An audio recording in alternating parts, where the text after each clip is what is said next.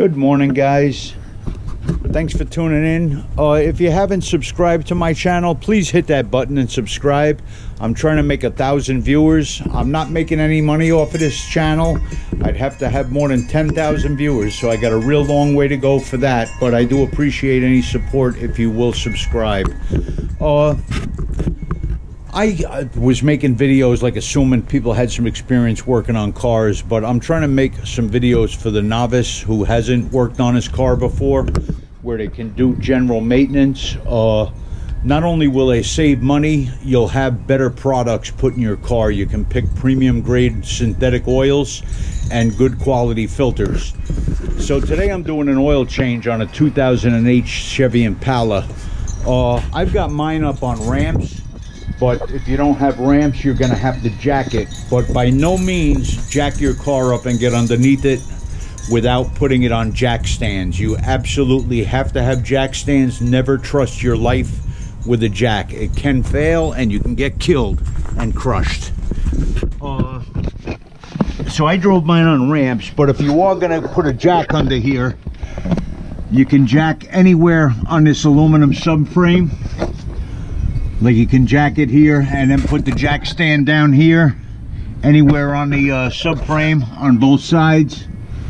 Mine had a 15mm drain bolt in it because I had a replacement drain bolt. I believe the stock one is 14mm. Before you drain your oil, make sure you can get your oil filter out. A lot of places over tighten these oil filters. You do not have to go crazy tightening that up. It just needs to be snugged by hand, and it will actually get tighter as it's on. When you're draining your oil, just get a little of that oil on your finger and put it on the rubber seal of the new filter. You have to lubricate that so you can get it back out again. If you put it in dry, you're gonna have a real hard time getting that filter back out.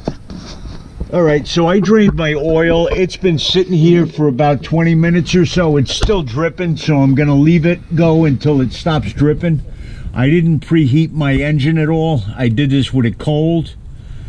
When you do take the filter out, you're gonna have some more oil drip out, so get ready for that. When you're taking your drain plug out, loosen it with a ratchet. Then as you're turning it by hand, make sure you hold it up against the drain hole until you hit that last thread. Then pull it away real quick so you don't get oil all over your hand. I'm gonna get oil on me now when I pull this filter out of here. The filter is located, I don't know if this is the front of the car going this way. Here's the oil drain hole, and the filter is right up in here. Just turn that counterclockwise. Like I said, more oil will come out when you pull this out. There it goes. I'm gonna just flip that upside down and let that drain in that drain pan. Damn it, it went up my sleeve. Got all over my watch and everything. Hold on, I got a mess. Sorry for the camera going all over the place, guys.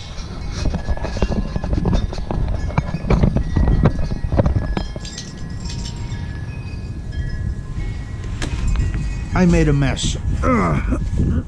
I didn't do that quick enough, fiddling around with the camera.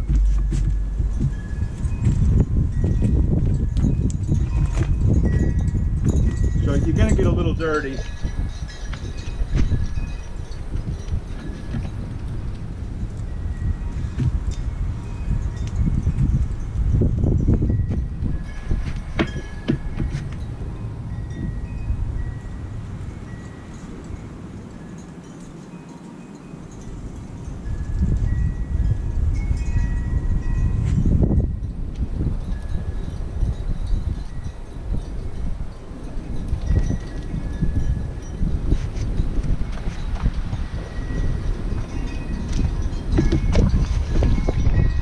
Alright, as far as oil filters go, I like using Bosch Extended Performance, Wix XP, or Mobile One Extended Performance. This is a 1 year, 20,000 mile oil filter. I would never run oil or a filter for 20,000 miles.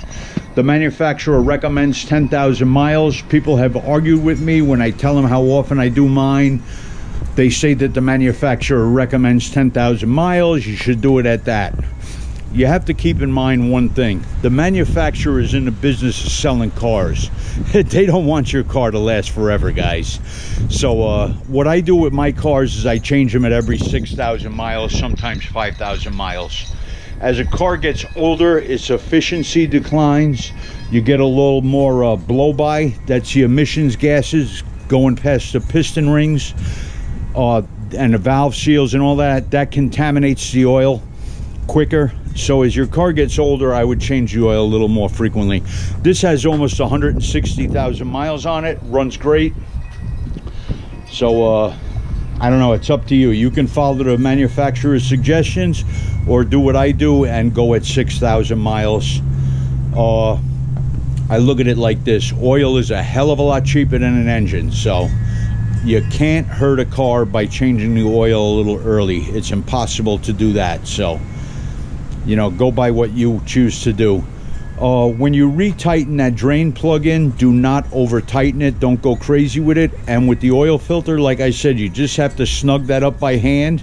You want to be able to get it back out. As it starts grabbing, turn it like another half a revolution to snug. It won't come out. This car takes 5 quarts of oil. Fill it up. You can add filter to the oil before you put it back in or not. It's up to you. That filter, that oil pump will fill that filter up in a matter of a couple of seconds, 1 or 2 seconds. I usually don't add oil to the filter. Today I may do so just for the hell of it. So add your 5 quarts, get it on level ground, shut it off, let it sit for a minute, and double check your fluid level. All right, guys, that's how you change oil on a 08 Impala and many other cars. I hope this was useful to some of you guys that aren't familiar with working on cars.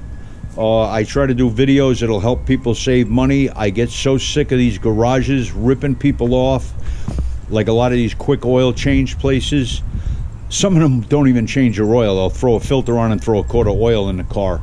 My neighbor was telling me a story. He knows a guy. He said his buddy, I wouldn't be buddies with somebody like this, but he was over at his buddy's shop and the guy told him, just throw a new oil filter on that car and add a quart of oil.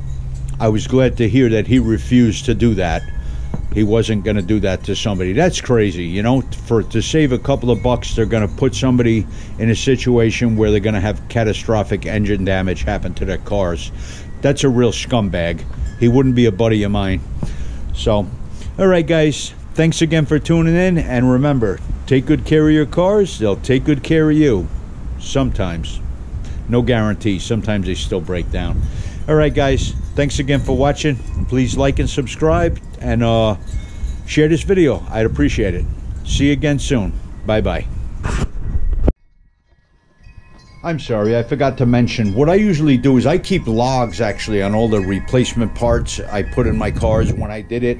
What I do with the oil change is I'll take a piece of Scotch tape and I'll write down the mileage that the next oil change is due at. So this one has 160,000 on it. I'll put a note up in the upper left side of the windshield, 166K, so I'll know that's when the oil change is due again. All right, just good to keep track of that stuff. A lot goes on in life. It's hard to remember these things off at the top of your head. All right, I hope that's a little tip that helps somebody. Bye. I'm sorry, I named the filter wrong. It was Bosch Distance Plus. That was the filter I use. Other than the mobile extended performance, it's Bosch Distance Plus and the Wix XP. Okay, all great filters. Fram's garbage. Just has great advertising campaigns. As far as the filter quality goes, it's shit. Look up different oil filter qualities and you'll see people open them up. They're made like garbage. All right, bye again.